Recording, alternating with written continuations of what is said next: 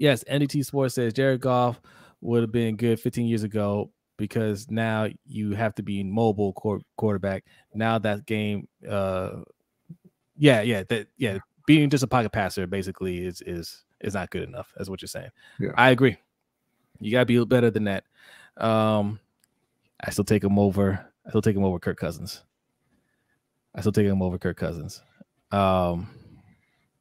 Kirk Cousins has been blessed with all the talent around him since the time he took the field, even in Washington.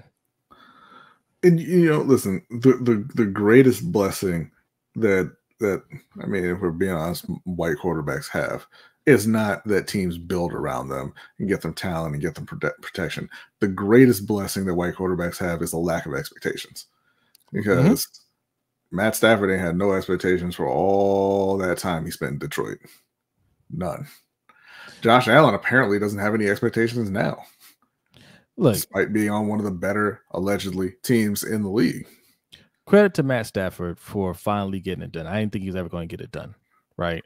Credit to Sean. But he was the #1 overall pick when he was drafted.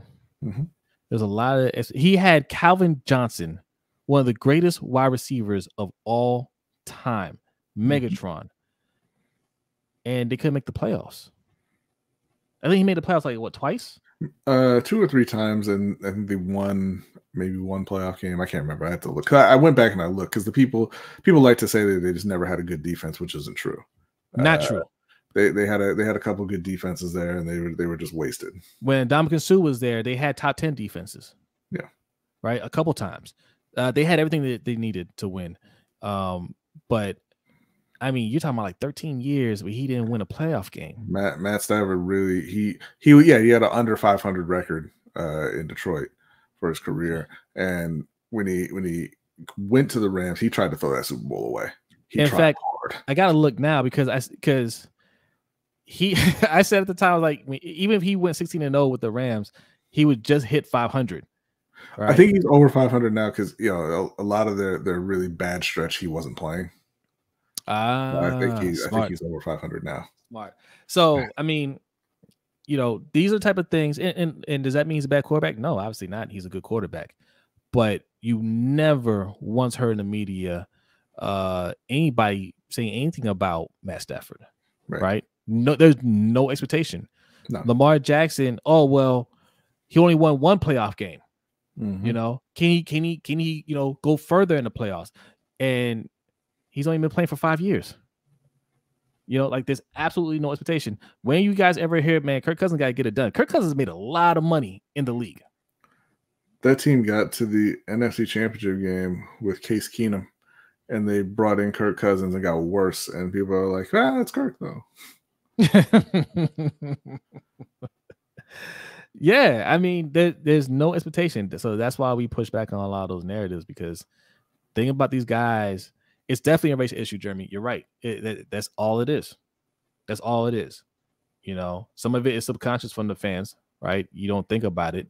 If you're a white fan and you're watching Kurt or Matt Stafford, you can relate more to them. But you got to ask yourself those questions when people bring it up. Like, hey, how come this person doesn't get any flack, right? How come he doesn't get any smoke, right? Why is it always about Lamar Jackson? Oscar says the thing about black QBs is that the establishment, they don't see them. They don't want to see them succeed. I think they just don't believe in them. It's ingrained in the culture, right? And when you have certain practices and this is what happens when you have jobs passed on to children, family members, close friends. That mindset, it's hard to get rid of because it's passed on, right? Yeah, I'll tell you. I'm sorry. Go ahead. No, I'm just saying, like that. Like you don't have good hiring practices, so you don't hire people that come in with a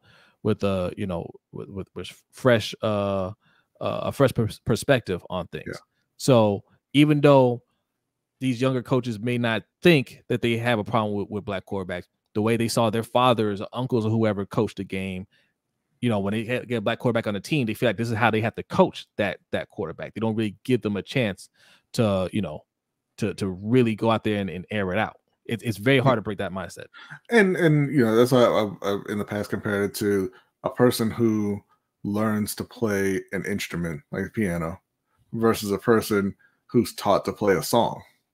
Right? Like, yeah, you can sit down and you can play whatever song you're taught to play and not know how to play a piano. And that's what a lot goes on with a lot of coaches in the league. They're taught a certain way. They're taught one scheme. They're taught a certain way of doing things, certain way of running practices, certain way of treating players, certain way of scouting players, and they can't ever break out of that because that's just all they know. It's not that they're you know, masters of the of you know, football knowledge. You know, they don't have all the knowledge. They can't mix and match things. They can't tailor their scheme to the talent they have and things like that. It's just they're taught a certain way. And, you know, in some ways that's okay. Like, everybody doesn't have the talent to be able to be that flexible, right? But I think it's the majority of coaches in the NFL who are just kind of, you know, made on a production line, essentially, right? Yeah. That's why they make such a big deal about coaching trees. Yeah, Bill Belichick taught you what he does, but you're not Bill Belichick, so you can't do it. Like, when you go somewhere else, you can't actually replicate that. But where I was going with that is I wanted to say that that's not what's going on in Green Bay. Jordan Love sucks. That's the issue with the Green Bay Packers. Is Jordan Love is very bad at throwing the football, and he can't find it. They have talented receivers, and now granted they are young. Their receivers are young, but he's got Christian Watson. He's got Romeo Doubs. He's got Jaden Reed. They just drafted Luke Musgrave. Throw the goddamn ball, bro. Like, get it near them. They'll probably catch it and they'll make plays. Jordan Love is bad. Yeah. I can't defend it right now. He's bad right now. I still have faith in him, but he's letting me down. I ain't got no faith in him.